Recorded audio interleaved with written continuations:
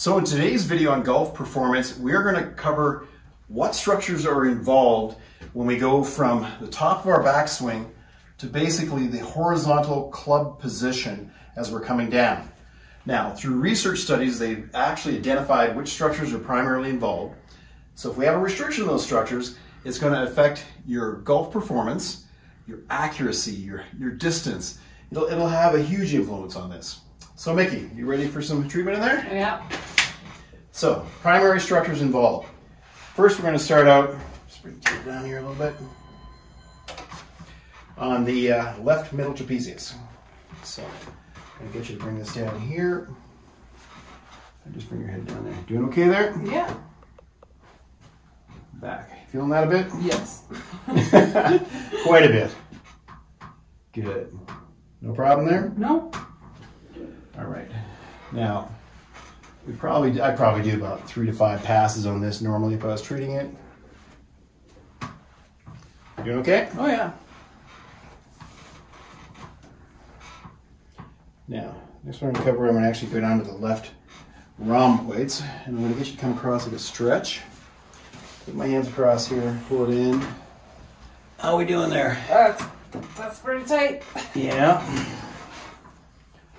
And let's go across that again. Good. No problem. Oh. And back.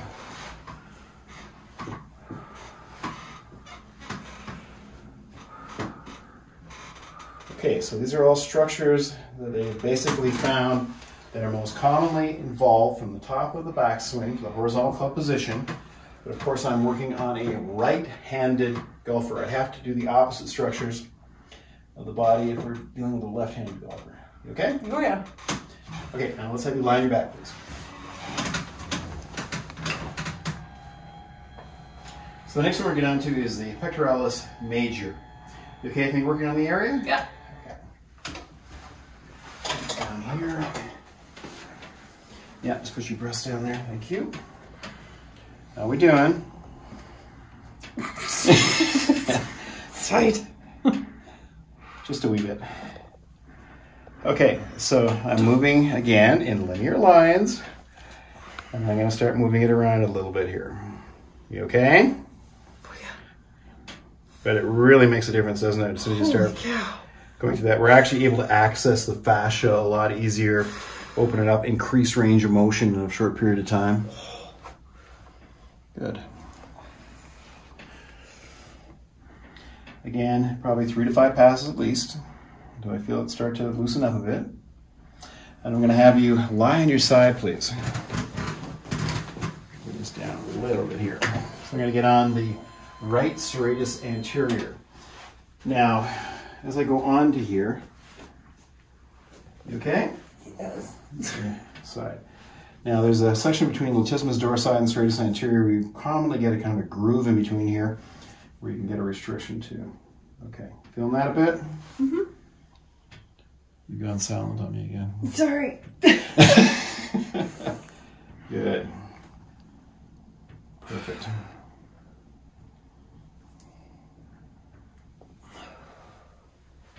Oh, that's better. A little bit easier? Yeah. Okay, good. Oh. Okay, I'm going to get you to lie on your back, please. So, the next area I'm going to get onto is going to be your bicep femoris. So, getting on the hamstring. Oh my gosh. That's pretty tight. So, kind of get on the long head of the bicep femoris. On the left-hand side. There we go.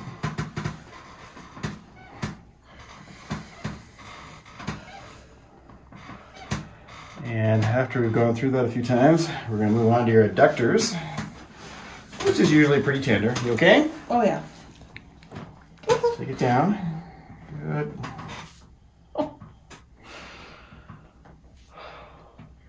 So the amazing thing about working on these structures, if we can actually get some information from the golf pro or the patient comes to you and says, you know, I'm just having a problem in this one area, and they give you, you know, basically show you on the swing where they're having an issue, you can immediately address it. You okay? Yeah. That's much better already. Okay, starting to change a bit, eh? Yeah. Good. Good.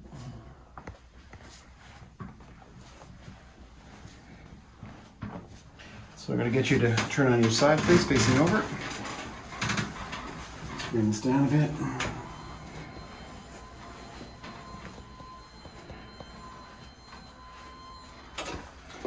Okay, so I'm going to get on your glute max on the left-hand side. You okay?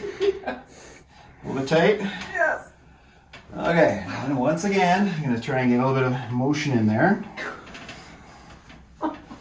Feeling that? Yeah. So if I just go like this, you feel it to a certain degree. Yeah. So not that much. If I just take my hand here and I go like this, Oh, way less. nothing hardly Yeah. at all. But if I go here and then I start bringing the leg around into rotation, Oh my gosh. huge difference. Oh my gosh.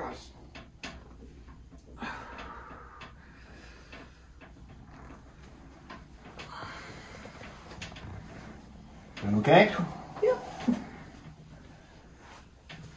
Okay, now I'm going to let you have a seat. Bring your left leg down the side there. Bring it up a little bit.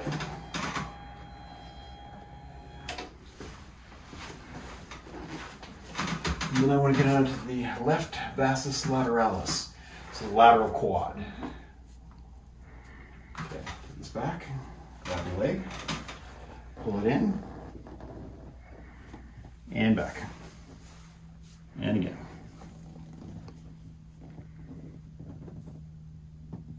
Back, and again. Hang in there. It's pretty intense, isn't it? Just, yeah. Back. And again. Yeah. One more time. Take it back. Good. Back. And again.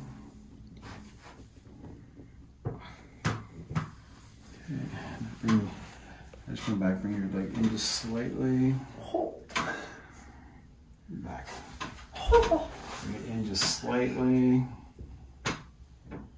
it in just slightly.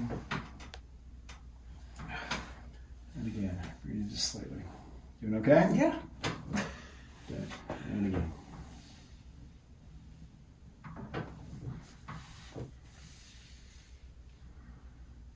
Perfect. Okay, so besides getting in there and actually looking at all these different muscle, soft tissue structures, I would also take a look at the joints of the mid-back, the low back, the neck, looking for decreases in range of motion, because we are one kinetic chain and that involves both soft tissue and joints. But this can be extremely effective at improving your performance, preventing injuries. This is very, very effective work.